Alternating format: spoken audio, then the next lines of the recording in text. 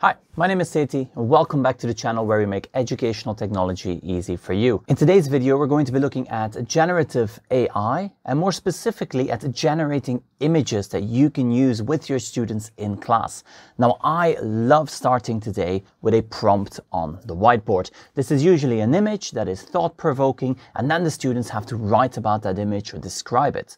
Well, what better way to create these images than having AI create high quality images for us? So let's go ahead and use Adobe Firefly to do just that. Now here I'm on the main website. It's still currently in beta, but let's go ahead and have a play with Adobe Firefly.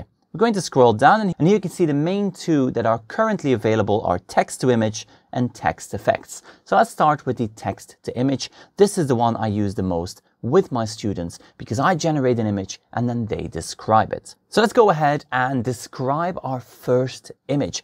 I want to see a cute little dragon, preferably a blue dragon, who is dressed up as a firefighter. So let's go ahead and do that.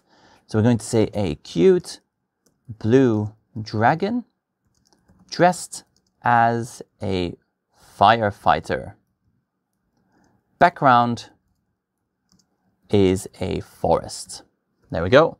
Very easy. We're going to just quickly generate those images. Adobe Firefly is going to interpret the text and then generate 4 images.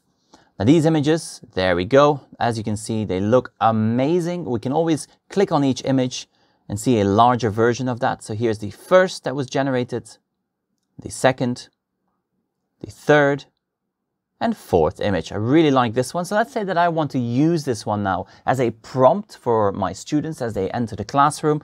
What I can do is here at the top, I can click on download. It's automatically going to add those content credentials at the bottom. So let's go ahead and continue. It's tagging the content to make sure that everybody knows that this content was generated with AI.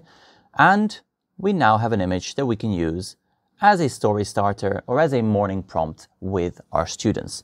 You can see the quality is really top notch. It's a beautiful image and it did exactly what I wanted it to do.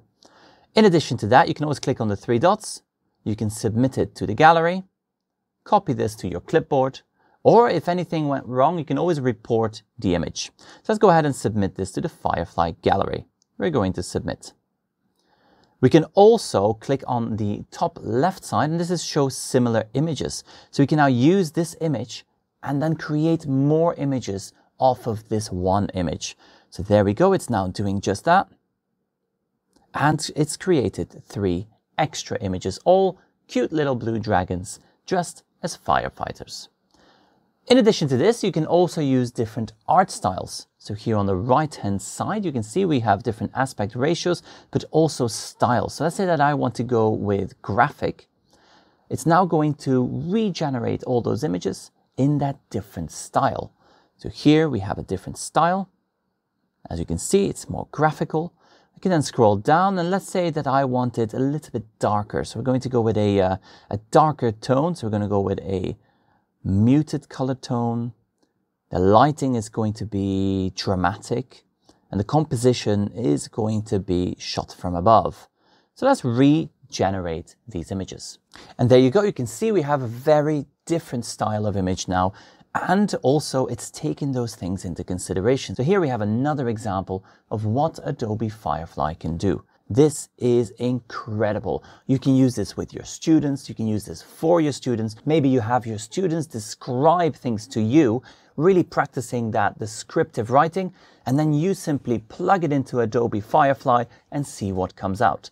More recently, we had our very young learners describe dragon eggs, and then those descriptions were popped into Firefly and different dragon eggs were generated. They absolutely loved it and they got excited about seeing their ideas and their writing visualized in a beautifully generated image. Now, I hope you found this helpful. If you did, make sure to subscribe to the channel, share it with a teacher friend, and let me know in that comment section below how you might use Adobe Firefly. Now, the links to all this are in the description. In the meantime, thank you for watching and I will see you in the next one.